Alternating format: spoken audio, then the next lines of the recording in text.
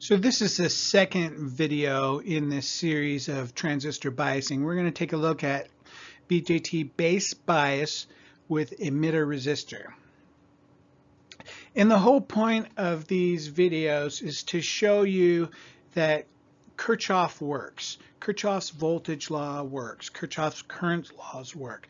We can use Ohm's law to derive our own formulas. And I hope that you're not just getting the final formulas and then trying to memorize those formulas, but my hope is more that you're looking at the process on how we basically develop our own formulas and figure this stuff out using Kirchhoff's current and voltage laws.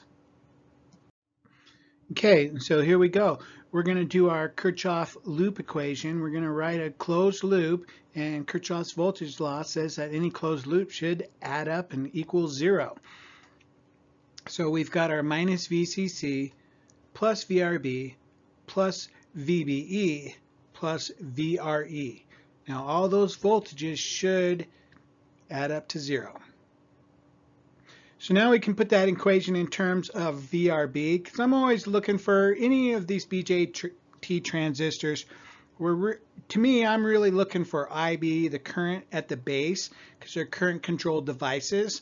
So I'm going to put that equation in terms of VRB. I can manipulate it, now put it in terms of current and resistance. And we've got that bottom equation with two unknowns. We've got IB times RB equals VCC minus 0.7 volts minus IE times RE. All right, so we've got our equation down to two unknown currents, an IB and an IE. And I really want to solve for IB. So is there a way I can get IE in terms of IB? So I know that through the emitter, I've got both IB and IC flowing. So IE is equal to IB plus IC. You can see the two current paths. One for IB comes down, one for IC comes down. They both go through the transistor, and they're both there at IE. So IE is equal to IB plus IC. We also know that beta is equal to IC over IB. And if we put that equation in terms of IC, IC is equal to IB times beta. Now, if we substitute that IC into the original IE equation, we've got IE equals IB plus IB times beta. And if we factor out the IBs from the right-hand side, we get IE is equal to IB times the quantity 1 plus beta. Sometimes it's referred to as IE is equal to the base current times beta plus 1. Same thing.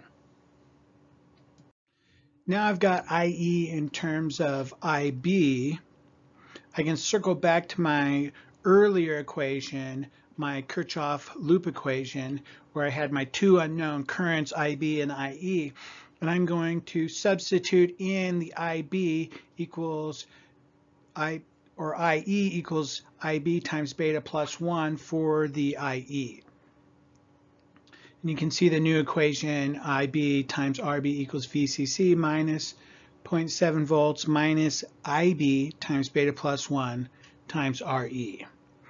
Now if I get the IBs on the same side and factor out the IB, my final equation is IB is equal to VCC minus 0.7 volts divided by RB plus RE times beta plus 1.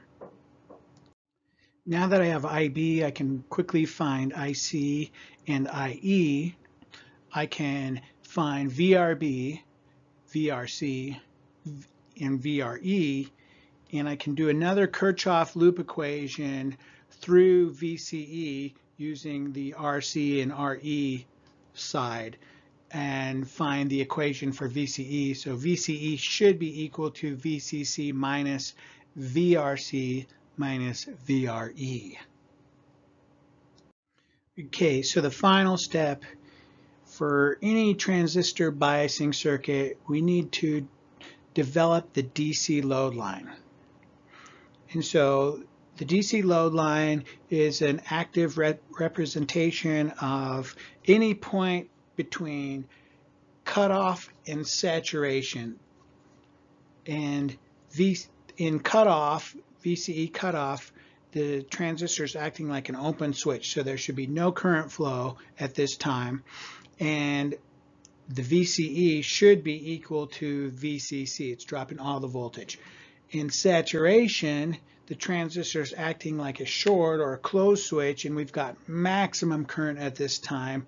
And when the transistor, in this circuit, when the transistor is acting like a short, the only resistance we have is RC and RE. And so we can find that saturation current by dividing VCC by RC plus RE.